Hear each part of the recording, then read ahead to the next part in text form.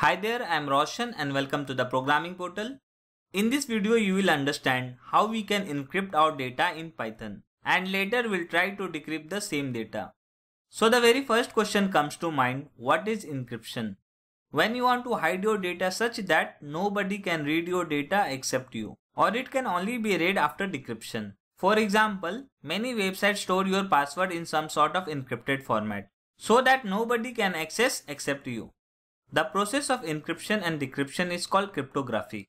There are many ways you can do the encryption. You can use the PyCrypto module or cryptography module in Python. Or you can write your own logic with random numbers to encrypt and decrypt the data. In this video, we would be using cryptography module. We will be using symmetric encryption here, which means the same key will be used to encrypt and decrypt the data. So let's get started.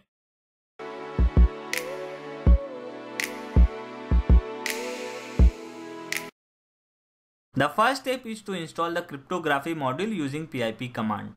You can open the command prompt if your Python path variable is set. Or if you are using any IDE like PyCharm, then you can open the terminal window from the menu. So you can go to View, Tool window and click on Terminal. Then we can type pip install cryptography.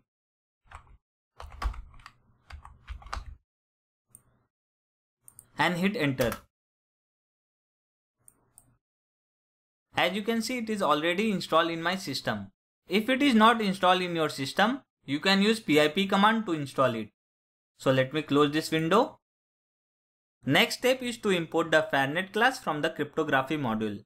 So we can write from cryptography.fairnet import. We need to import fairnet class. Fairnet is the implementation of symmetric cryptography, which does not allow to read or modify the data without a key.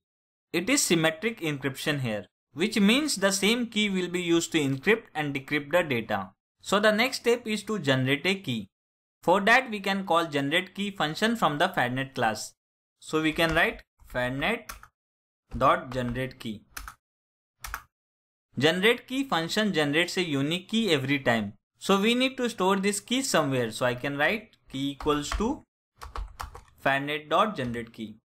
If you lose this key, you will not able to decrypt data that was encrypted with this key. If you want, you can store the key in some file or database and load the same key every time wherever needed in your project.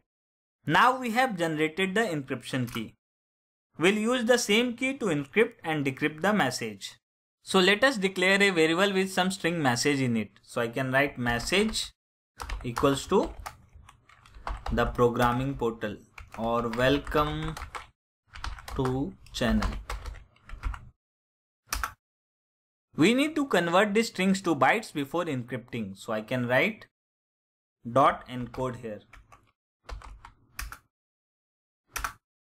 Encode method will help us to encode that string. Next step is to encrypt our message. For that we need to create the object of fairnet class with the generated key. So I can write fObject equals to fairnet class and we need to pass key as a parameter. Now we can call the encrypt method. So I can write fObject.encrypt. We need to pass our data as a parameter. So I can write message here. Encrypt method will encrypt the data. We can store our encrypted data in some variable. So I can write encrypted message equals to encrypt method. And we can print the encrypted message. Let me print the key also. So I can write print key. Final step is to decrypt the message. So we can call the decrypt method. So I can write fObject.decrypt and we need to pass message here. And we can store decrypted message.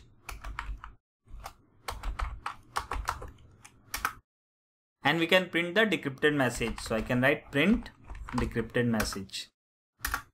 So let me save this. Decrypt method will decrypt the data which was encrypted with the generated key.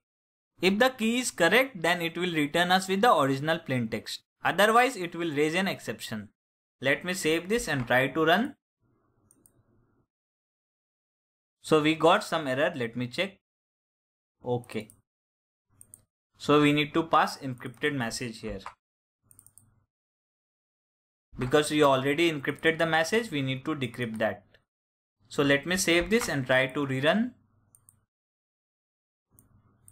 As you can see, this is the key generated. This is our encrypted message and this is our decrypted message. The message is first encrypted, then it is decrypted with the same key. For the next run, we'll have separate key generated. Also, the key is lost now and we need to regenerate a separate key if you want to perform encryption decryption again. To resolve this, you can store your key in some sort of file or database, then load the same key for every encryption and decryption. In our future video, we'll see how we can save our key and use the same key to encrypt the files instead of message. If you enjoyed this video, please like, comment and hit that subscribe button. Thank you for watching. See you next time.